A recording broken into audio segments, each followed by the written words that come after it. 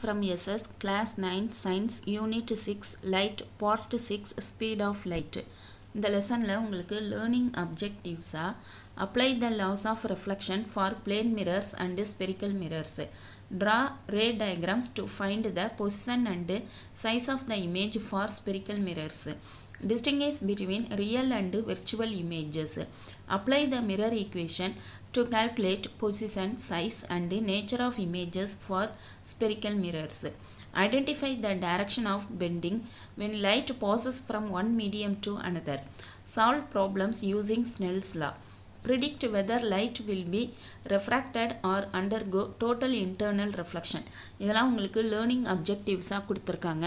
இந்த QR கோடு லிங்க்கும் ICT corner லிங்க்கும் கீழே டிஸ்கிரிப்ஷன் பாக்ஸில் இருக்குது. ICT கார்னர் லிங்க்கில் போனீங்கன்னா 3 ஆக்டிவிட்டீஸ் மொபைலில் நீங்களே செஞ்சு பார்க்குற மாதிரி ஈஸியாக இருக்கும். அதை மிஸ் பண்ணாமல் செஞ்சு பாருங்கள். இந்த யூனிட்டுக்கான கைடும் கீழே டிஸ்கிரிப்ஷன் பாக்ஸில் இருக்குது. கான்செப்ட் மேப் லைட்டுங்கிற இந்த பார்ட்டில் நம்ம ரெஃப்ளெக்ஷன்னா என்னன்னு பார்த்துட்டு லாஸ் ஆஃப் ரெஃப்ளெக்ஷன் பார்த்துட்டோம். அடுத்தது லேட்ரல் இன்வர்ஷன் அப்படிங்கிறத ஆம்புலன்ஸ் அப்படின்னு ஏன் எழுதியிருக்காங்கங்கிறதுலேருந்து கற்றுக்கிட்டோம். ஸ்பெரிக்கல் மிரரில் 2 டைப்ஸ் இருக்குது, கான்கேவ் மிரர், கான்வெக்ஸ் மிரர். அதில் கான்கேவ் மிரரில் உள்ள இமேஜ் எப்படி ஃபார்ம் ஆகுது, அதோட யூஸ் என்ன அப்படிங்கிறத பார்த்தோம். அந்த இமேஜ் ஃபார்ம் ஆகுன்றத நம்ம ஃபைண்ட் அவுட் பண்ணணும்னா அதுக்கு முன்னால் நமக்கு அந்த காமன் ரூல்ஸ் நமக்கு தெரிஞ்சிருக்கணும். அதில் அந்த சைன் கன்வென்ஷனை, அதுலேயும் கார்ட்டீசியன் சைன் கன்வென்ஷன் மூலமாக எப்படி பாசிட்டிவ் நெகட்டிவ் கொடுக்கணுங்கிறதையும் நம்ம கற்றுக்கிட்டோம். அப்புறமா கான்வெக்ஸ் மிரர், அதில் எப்படி இமேஜ் ஃபார்ம் ஆகுது, அதோட யூசஸ் என்ன அப்படிங்கிறத பார்த்தோம். இன்றைக்கி இந்த வீடியோவில் நம்ம ஸ்பீட் ஆஃப் லைட்டை பற்றி பார்க்க போகிறோம். லைட் இந்த லெசனில் டோட்டலாக உங்களுக்கு 8 டாபிக்ஸ் கொடுத்துருக்காங்க. அதில் ரிஃப்ளெக்ஷன் ஆஃப் லைட் அப்படிங்கிறத நம்ம பார்த்துட்டோம். ரிஃப்ளெக்ஷனுங்கிறது லைட்டு பவுன்ஸ் ஆகும். எப்படி நம்ம கிரிக்கெட் பாலை கீழே போட்டோன்னா அதில் பட்டுட்டு திரும்ப எப்படி மேலே வருதோ அதே மாதிரி ரே ரிஃப்ளெக்ட் ஆகும் அந்த பாலிஷ்டு சர்ஃபேஸில் படும்போது.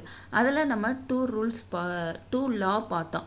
ரியல் அண்டு வெர்ச்சுவல் இமேஜுங்கிறதுல ரியல் இமேஜ்னால் அதை ஸ்க்ரீனில் பிடிக்க முடியும், வெர்ச்சுவல் இமேஜை ஸ்க்ரீனில் பிடிக்க முடியாதுன்னு பார்த்தோம்.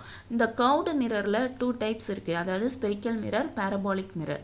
அந்த ஸ்பெரிக்கல் மிரரை தான் 2 டைப்ஸாக பிரிப்பாங்க, கான்கேவ் மிரர், கான்வெக்ஸ் மிரர். இந்த கான்கேவ் மிரர் அப்படிங்கிறது நம்மளோட வெஹிக்கிள்ஸில் ஹெட்லைட்டாக யூஸ் ஆகும். இந்த கான்வெக்ஸ் மிரர் அப்படிங்கிறது நம்மளோட வெஹிக்கிள்ஸில் சைடில் டிரைவர் பக்கத்தில் ரியர் வியூ மிரராக யூஸ் ஆகும் அப்படிங்கிறதெல்லாம் பார்த்தோம். இதில் இமேஜ் எப்படி ஃபார்ம் ஆகுதுங்கிற வரைக்கும் பார்த்தோம். இன்றைக்கி இந்த வீடியோவில் நம்ம ஸ்பீட் ஆஃப் லைட் அப்படிங்கிறத பார்க்க போகிறோம். ஸ்பீட் ஆஃப் லைட் அப்படின்னா, அதாவது 17th செஞ்சுரியில் கலீலி அப்படிங்கிற சயின்டிஸ்ட்டு தான் ஸ்பீட் ஆஃப் லைட்டை மெஷர் பண்ணதுக்கு முயற்சி தான் பண்ணியிருக்காங்க. அதுக்கு முன்னாடி வரைக்கும் ஸ்பீட் ஆஃப் லைட் அப்படிங்கிறத இன்ஃபினிட்டிவ் அப்படின்னு அவங்க நினச்சிட்டு இருந்தாங்க. இப்போ இந்த கலீலியோ என்ன பண்ணுவாங்கன்னு சொன்னால், 2 ஆப்போனண்ட்டாக இருக்கக்கூடிய 2 ஹில்ஸில் 2 பேரை கையில் லைட்டோடு நிற்க வைப்பாங்க. அந்த க்ளோஸ்டாக இருக்கும் அந்த லைட்டு. அப்புறம் அந்த ஒருத்தரை லைட்டை ஓப்பன் பண்ண உடனே இவங்களால் எப்போ லைட்டை பார்க்க முடியும், ஓப்பன் பண்ணுறது இவங்களா இருப்பாங்க, பார்க்குறது இவங்களா இருப்பாங்க. இவங்க அப்போ எவ்வளோ இதில் இவங்க பார்க்குறாங்கங்கிறத பார்ப்பாங்க. அடுத்து இவங்கள லைட்டை ஓப்பன் பண்ண சொல்லிவிட்டு இவங்கள பார்க்க சொல்லுவாங்க. அப்போ இவங்க எப்போ லைட்டை பார்க்குறாங்க அப்படிங்கிறதுல ஒரு முயற்சி பண்ணி ஒரு புக்கு எழுதியிருப்பாங்க. அடுத்தது டேனிஷ் அஸ்ட்ரானர் அப்படிங்கிற ஓலே ரோமர் அப்படிங்கிறவங்க தான் ஃபஸ்ட்டு ஸ்பீட் ஆஃப் லைட்டை அப்சர்வ் பண்ணுறதா சொல்கிறாங்க. எர்த்துலேருந்து ஒரு டெலஸ்கோப் மூலமாக அப்சர்வ் பண்ணுறாங்க. அதாவது 1 of the 12 moons of the planet Jupiter. அந்த பிளானட் ஜூபிட்டரோட ஒரு மூனை அப்சர்வ் பண்ணுறாங்க. அதாவது இப்போ இங்கே எர்த் இருக்குது அப்படின்னு சொன்னால், இப்போ இந்த இடத்துல அந்த ஜூபிட்டர் பிளானட்டோட ஒரு பார்ட்டை இங்கே பார்ப்பாங்க. திரும்ப அதோட இதே பார்ட்டை பார்க்குறதுக்கு அவங்களுக்கு கிட்டத்தட்ட 42.7 hours ஆகும். அடுத்தது திரும்பி அடுத்த தடவை ட்ரை பண்ணுறப்போ அந்த டைம் இன்க்ரீஸ் ஆகிருக்கும் அவங்களுக்கு. அப்போ ஒரே கன்ஃபியூஸ் ஆகுறாங்க. அப்போ என்ன கண்டுபிடிக்கிறாங்க அப்படின்னு சொன்னால், அதாவது சன், எர்த்து, ஜூபிட்டர் அப்படின்னு இருக்கிறப்போ ஒரு டைமிங்கும், அதே மாதிரி எர்த்து, சன், ஜூபிட்டர் அப்படின்னு அந்த லைன் வரும்போது ஒரு டைமும் காட்டுது.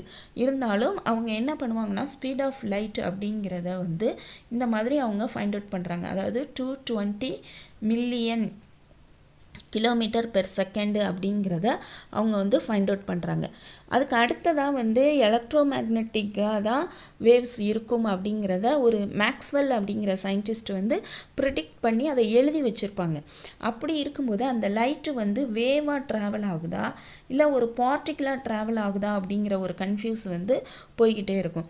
அதுக்கு அடுத்ததாக வந்து 1849 அப்படிங்கிறதுல வந்து இந்த ஃபிசியோ அப்படிங்கிற இந்த சயின்டிஸ்ட் தான் ஓரளவுக்கு இப்போ நம்ம ஃபாலோ பண்ணுற லைட்டோட ஸ்பீடை வந்து கண்டுபிடிச்சி அவங்க கொடுப்பாங்க.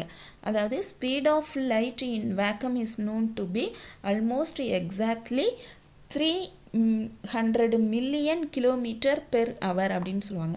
நம்ம இந்தியன் இதில் சொன்னோம்னா 3 lakh அப்படின்னு வரும். அப்போ நம்ம வந்து இதை வந்து கிலோமீட்டரில் சொல்கிறோம். அப்போ 3 × 10⁶ அப்படின்னு சொல்லுவோம் கிலோமீட்டர் அப்படின்னு.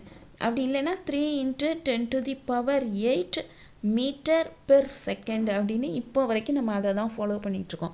ஆனால் இந்த சயின்டிஸ்ட்டு வந்து அதை ஃபைண்ட் அவுட் பண்ணுறதுக்கு எவ்வளோ கஷ்டப்பட்டுருக்காங்க அப்படிங்கிறத இதை +2ல் உங்களுக்கு சொல்லித்தருவாங்க. இது வந்து ஒரு இம்பார்ட்டண்ட் 5 மார்க் கொஸ்டின் +2ல்.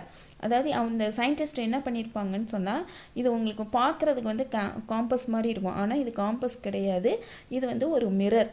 இந்த மிரரை வந்து இன்சிடென்ட் லைட்டுக்கு 45 டிகிரி இருக்கிற மாதிரி சாட்சி வச்சுருப்பாங்க. இங்கே வந்து ஒரு ராட்சச லெவலில் வந்து ஒரு டூத் வில் பற்சக்கரம் அப்படின்னு இருக்கும். அதில் வந்து n நம்பர் ஆஃப் டூத் பல் இருந்துச்சுன்னு சொன்னால் n நம்பர் ஆஃப் ஸ்லாட் அதாவது கட்டு இருக்கும் அப்படின்னு சொல்கிறாங்க. மேடு பள்ளம்னு இருக்கும். இது வந்து எக்ஸ்டர்னலாக மெக்கானிக்கல் கனெக்ஷன் கொடுத்து இதை சுத்த வைப்பாங்க. அந்த செட்டப்பில் இந்த மாதிரி லைட் வந்து ஒரு பார்ஷியலி சில்வர்டு கிளாஸ் பிளேட்டில் இது இந்த மாதிரி விழுந்து இதை வந்து என்ன பண்ணணும்னு சொன்னால் இந்த இது வழியாக உள்ளே போகும். இந்த ஸ்லாட் வழியாக போயிட்டு இந்த டிஸ்டன்ஸ் வந்து பார்க்குறதுக்கு இந்த மாதிரி இருக்குது. ஆனால் இதை வந்து 8 கிலோமீட்டர் அப்படிங்கிற டிஸ்டன்ஸில் வச்சுருப்பாங்க.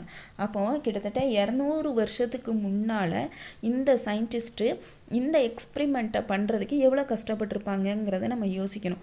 ஏன்னா ஒரு லைட்டில் ஒரு இதை வந்து இந்த மாதிரி 8 கிலோமீட்டருக்கு ஒரு ரேவை அனுப்புறதுங்கிறது ரொம்ப கஷ்டம் அந்த 200 இயர்ஸ்க்கு முன்னாடி. அப்போ அந்த மாதிரி அனுப்பி இந்த மிரரில் பட்டு அது திரும்ப ரிட்டர்ன் ஆகும்போது அந்த அப்சர்வரோட கண்களுக்கு அது தெரியும். அப்போ அதில் இருந்து தான் அவங்க V = d/t நமக்கு ஃபார்முலா தெரியும். அதாவது வெலாசிட்டி = டிஸ்டன்ஸ் பை டைம்னு. ஆனால் இது 2 டைம்ஸ் இப்படி போயிட்டு திரும்ப இப்படி வருது இல்லையா, 2 டைம்ஸ் ட்ராவல் பண்ணும். அதனால் 2d/t அப்படின்னு போட்டு கிட்டத்தட்ட லைட்டோட இந்த ஸ்பீடை வந்து அவங்க கண்டுபிடிச்சிருப்பாங்க. அதாவது இப்போ வந்து அந்த லெவல் வந்து இப்போ இருக்கக்கூடிய எக்யூப்மெண்ட்ஸை வச்சு நம்ம ஃபைண்ட் அவுட் பண்ணதுக்கு அது கொஞ்சம் எக்ஸாக்டாக பொருந்தி வர மாதிரி இருக்கும். அதாவது அவங்க என்ன ஃபைண்ட் அவுட் பண்ணியிருப்பாங்கன்னு சொன்னால் 2.99792 × 10⁸ மீட்டர் பெர் செகண்ட் அப்படிங்கிறத அந்த 200 இயர்ஸுக்கு முன்னாடி இந்த ஃபிசியோங்கிற சயின்டிஸ்ட் வந்து ஃபைண்ட் அவுட் பண்ணி வச்சுருக்காங்க அப்படின்னு சொல்கிறாங்க. இன்ட்ரெஸ்டிங்கான மேட்ரு பார்க்க போகிறோம். Some organism can make their own light two. சில உயிரிகள் வந்து தன்னாவே ஓன் லைட்டை கொடுக்குதுன்னு சொல்கிறாங்க. அந்த மாதிரி எபிலிட்டிக்கு வந்து நம்ம பயோலூமினன்சன்ஸ் அப்படின்னு சொல்கிறோம். அப்போ அதுக்கு எக்ஸாம்பிள் வந்து worms, fish, squid, starfish and some other organisms that live in the dark sea habitat glow or flash light to scare off predators.